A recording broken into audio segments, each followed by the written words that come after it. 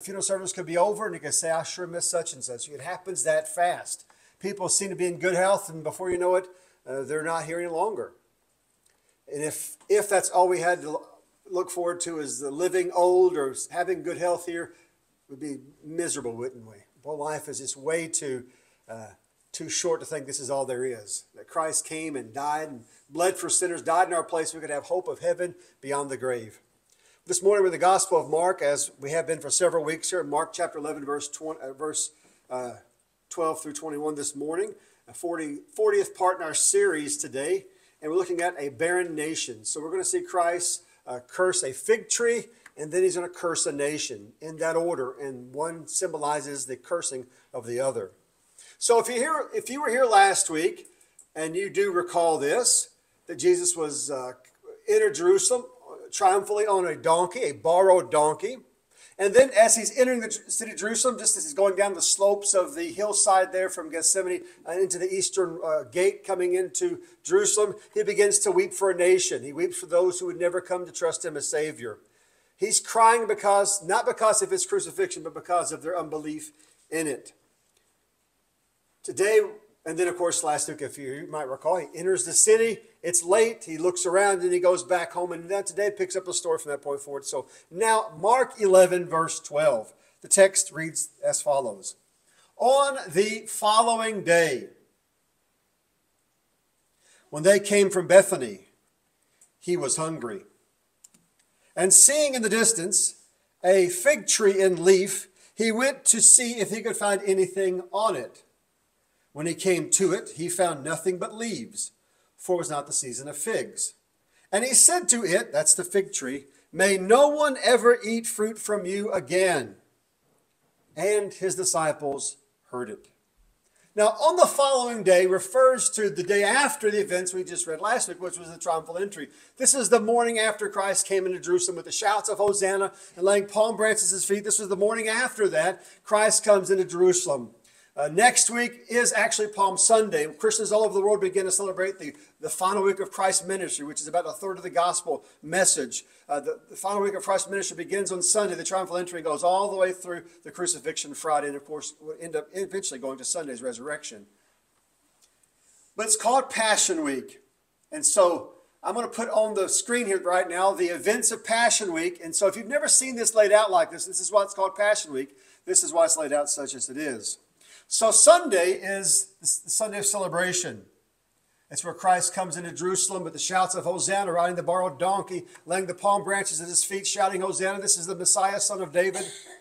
The next day, which is the day we're looking at in the sermon this morning, is called the day of confrontation. So day of celebration and next day, Monday, day of confrontation, where he curses the fig tree and he runs the money changers out of the temple area. And then Tuesday of Passion Week is called the Day of Controversy. It's where Christ teaches the temple, and the critics come by and ask him trick questions and try to trip him up in his message as who he was, the Messiah. Day of Controversy. And then Wednesday, many folks consider Wednesday the Passion Week, the silent week. Not much happens on Wednesday in the Scriptures. But it's called the Day of Conspiracy because that's when the Pharisees come to Judas and conspire with him how he could turn over Christ to them away from the crowds at night. That's the Day of Conspiracy. And then Thursday is considered the day of consecration.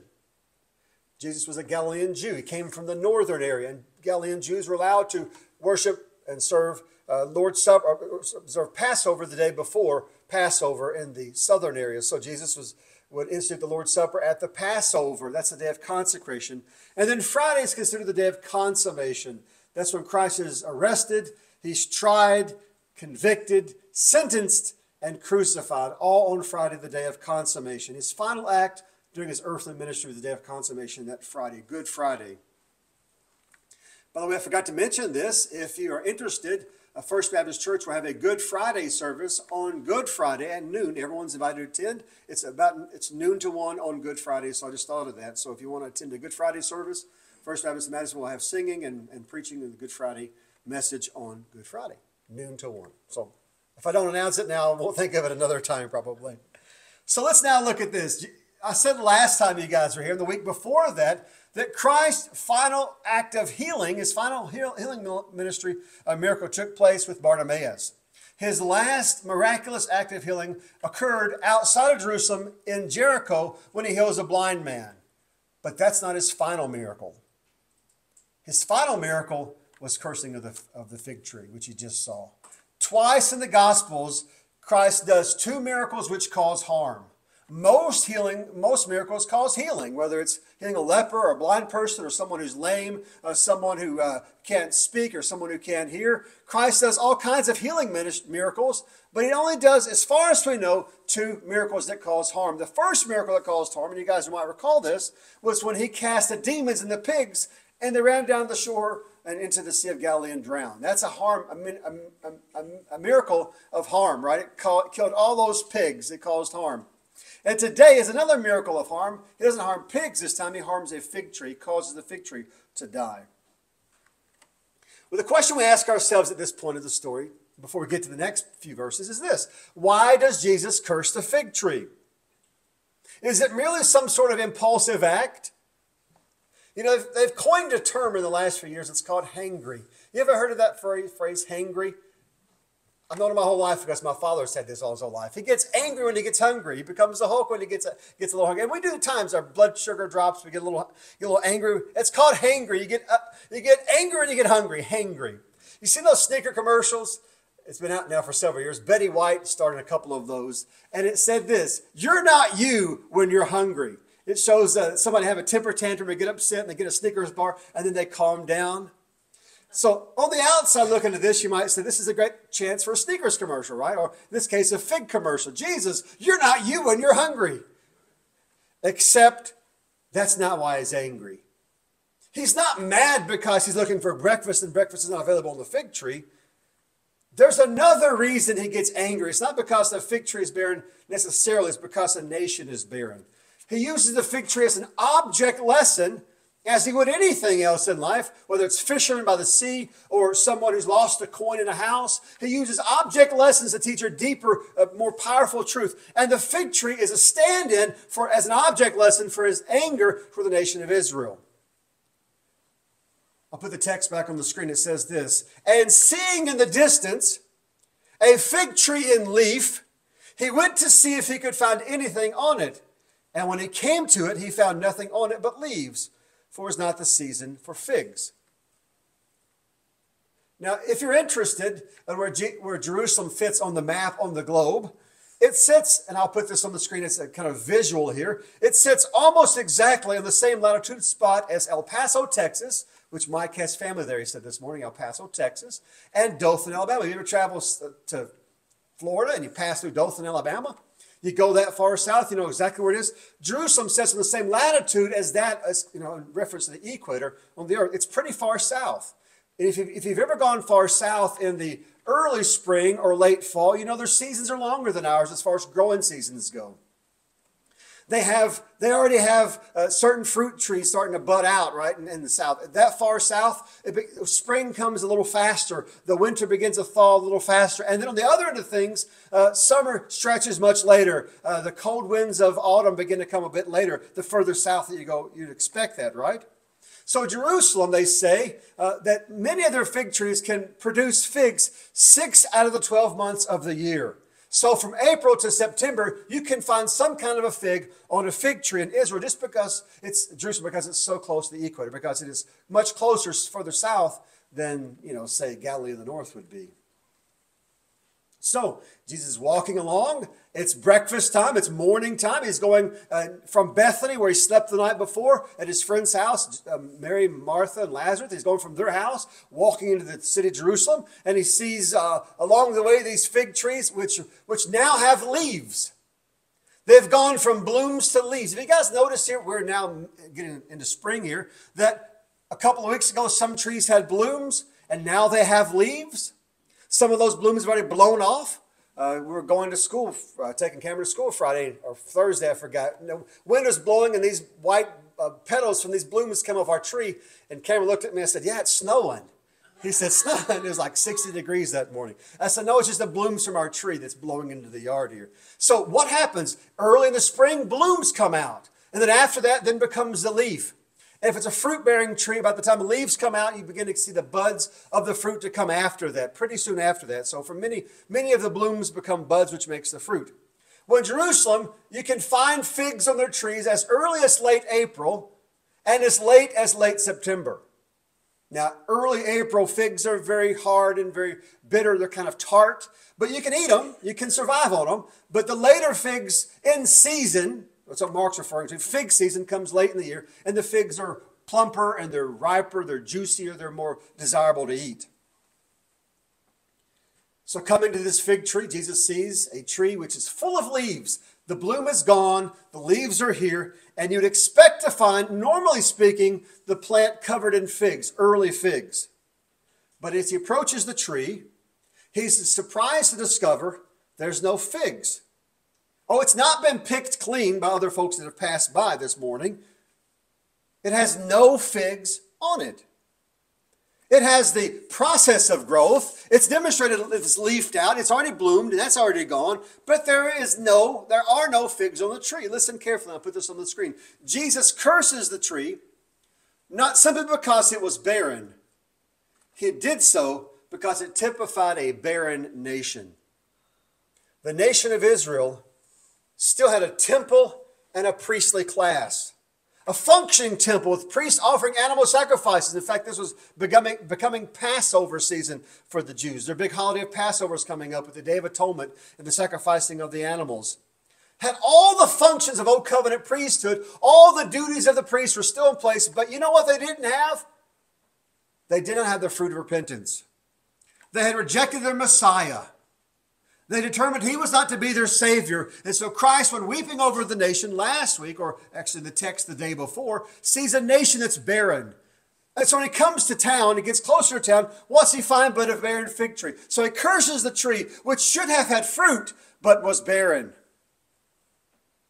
I want to take your mind back to the Old Testament here. Before the Jews entered the promised land, Moses stopped them short of the entrance of the promised land, and he huddled the group together and he said, God has told me this word. And I'll put this on the screen here. Deuteronomy 28, 15, and then 25 through 26, and then verse 52. I've condensed what Moses said, but listen what Moses says to the nation of Israel just before the conquest of Palestine and all of Israel.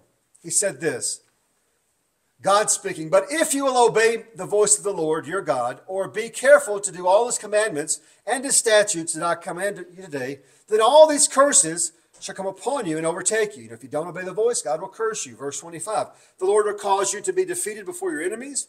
You shall go out one way against them and flee 7 ways before them. You shall be a horror to all the kingdoms of the earth, and your dead body shall be food for the birds of the air, for the beasts of the earth. There shall be no one to frighten them away. Verse 52. They shall besiege you in your towns until your high and fortified walls in which you trusted come down throughout all your land. And they shall besiege you in all your towns throughout all your land, which the Lord your God has given you. Moses, 1,500 years before the birth of Christ, made a prediction that if the Jewish people would not accept the Messiah, would not follow his laws and commands and be faithful to serve him, this would come upon them, that their streets would be littered with their dead bodies, that the walls would be knocked down to the cities, that enemy armies would come in and conquer them. That's what Jesus said last week in the Gospel of Luke we read. He weeps for a nation. And he says to the nation prophetically that there come a time when the enemies would besiege them and conquer them and knock them down. He basically said what Moses said 1,500 years earlier. And now listen to this very carefully. Jesus found a nation. He found a nation void of spiritual fruit. It was now up to him to prune the tree. It was now up to him to prune the tree. He will strip the authority from the priests on Good Friday by dying in the place of the animal to be sacrificed. He'll make their sacrifices powerless, their priesthood meaningless. He'd make the whole nation null and void in the eyes of God because they'd rejected their Messiah. Look in verse 15. And they came to Jerusalem. And here's the gist of the story. And they came to Jerusalem, and they entered the temple and began to drive out those who sold and those who bought in the temple. And he overturned the tables of the money changers and the seats of those who sold pigeons. And he would not allow anyone to carry anything through the temple. And he was teaching them and saying to them, is it not written, my house should be called a house of prayer for all the nations, but you've made it a den of robbers. Well, I'd love to have been a fly on the wall that day, to have heard a part of this sermon, to see Christ, who is gentle, meek, and kind, overturn the tables of the money changers and run out the animals from the temple area. And then as the folks run out, to give this scathing sermon to the crowd gathered around. Is it not written, he said, my house be called a house of prayer for the nations, but you made it to a den of thieves and robbers. Now, most of us would think of Jesus, who think of him as this kind of a hippie with long hair and a long beard and sandals, a tie-dye shirt and hemp jewelry and leather sandals, walking around saying peace and love, right? And certainly he was loving and merciful and kind. He drew folks to himself because of his mercy. But do not mistake meekness for weakness. He boiled in rage and anger. His anger was not just toward the barren fruit tree, but now toward a barren nation, a barren priesthood, a barren temple which the Spirit of God had now left. The Bible says that he ran the money changers out of the temple. He upset their religious apple cart, ran the animal keepers out of the temple area. Now, there's two types of people that he runs out, money changers and animal keepers, right? Now, neither should have been in the temple area as a place of worship. It was a big courtyard area where the Gentiles would gather, about 5 football fields long and wide, a big area for the Gentiles to gather. Money changers are there because, let's just run this through hypothetically how this would work. If you traveled, say, from Nazareth in the north down to the south, and you came to worship the Passover, and you wanted to have an animal sacrifice on behalf of your family to atone for your family's sins, you'd bring the animal, right? But most of the time, you didn't bring the animal because it was a long trip to make. So you said to yourself, I'll just buy one when I get there. They've got plenty of animals for sale that the tribe of Levi have been raising all this time for this particular holiday. So I'll just buy one when I get there. But when you get there, you say, I'd like to buy one of your lambs for sacrifice. And the guy would say, sure, it's going to be so many shekels. And you say, well, I don't have shekels. I just have Roman drachma. I just have Roman coins. He said, well, your money's no good in the temple. We got to convert that to Jewish coins, right? And so he would exchange your money at a very exorbitant rate, making profit off of selling you coins used nowhere but in the temple area, right? And then you've lost money in the deal because you now have exchanged your good Roman coins good over the whole Roman Empire for just these coins good only for the temple area. Now you've already taken a big hit financially just changing your money here. And now you go to buy the lamb, and guess what? The price of the lamb is now quadrupled over what you bought off season. So they really tricked you twice. Once in exchanging your money, and then taking that money to be sold, to be used to purchase the animal. Oh, it was a big racket. It was quite a lucrative business that the priests found themselves in. Taking advantage of people twice. Once in exchanging their coins, and then once in selling them animal sacrifices. And who's most affected by this? The Gentiles who had this area was supposed to be their worship for the God of the covenant. Gentile converts were supposed to come here to worship, and now they're stepping in animal dung and moving around tables or money changers are set up. They've taken the worship area from the Gentile converts away from them for the purpose of making money.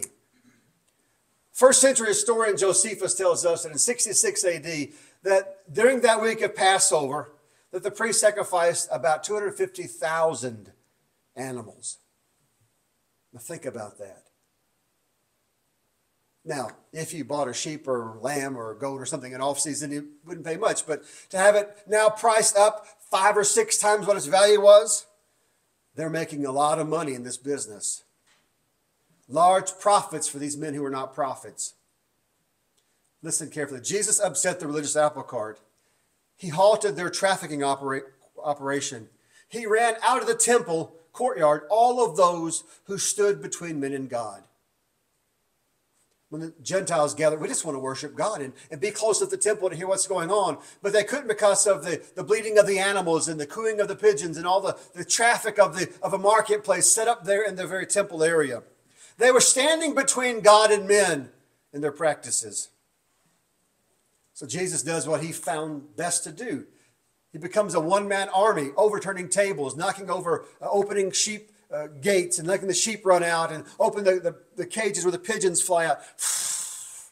And if all of this chaos, he overturns the tables and the coins fall to the ground, these little clay jars break on the ground, the coins spill out, and the men that are doing this run away from Jesus. And as soon as the chaos settles down and the last little pigeon feather floats to the ground, right, and the last little animal goes off in the distance, and he finally has all their attention, he says, and I put this back on the screen, "Is it not written, my house should be called a house of prayer for all the nations, Gentiles here included. But you have made this a den of robbers." Now when he quotes these verses, he stresses the personal pronoun my. My house should be called a house for everyone, all the nations. Christ knows the temple area is coming to an end. His house, his temple would soon be torn down. He was to be this final sacrifice for sins. But these priests were standing in the way of true worship of him, of God. Look in verse 18.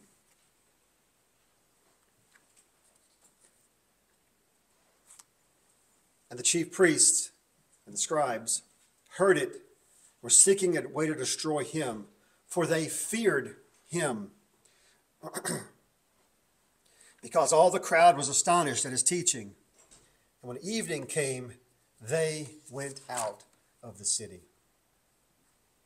So when Christ says this, you can imagine they must have huddled together and said, "He must die. We've let this 5'4" rabbi do this long enough. No more. He will not live till next Passover." In their secret meeting place, they conspired. This madness has gone on long enough. Jesus goes back to Bethany. As the day now comes to an end. In the cloak of darkness, these men, these scribes and Pharisees and priests and members of the Sanhedrin say, "He's got to die."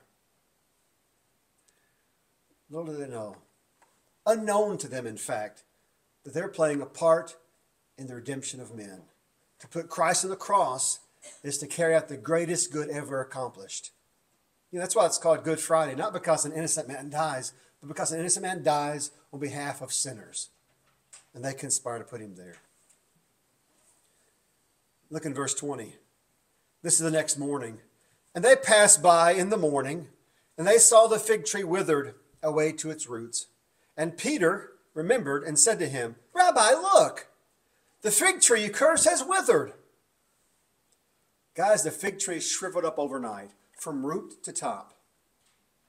Now, plants don't die that fast, normally speaking, right?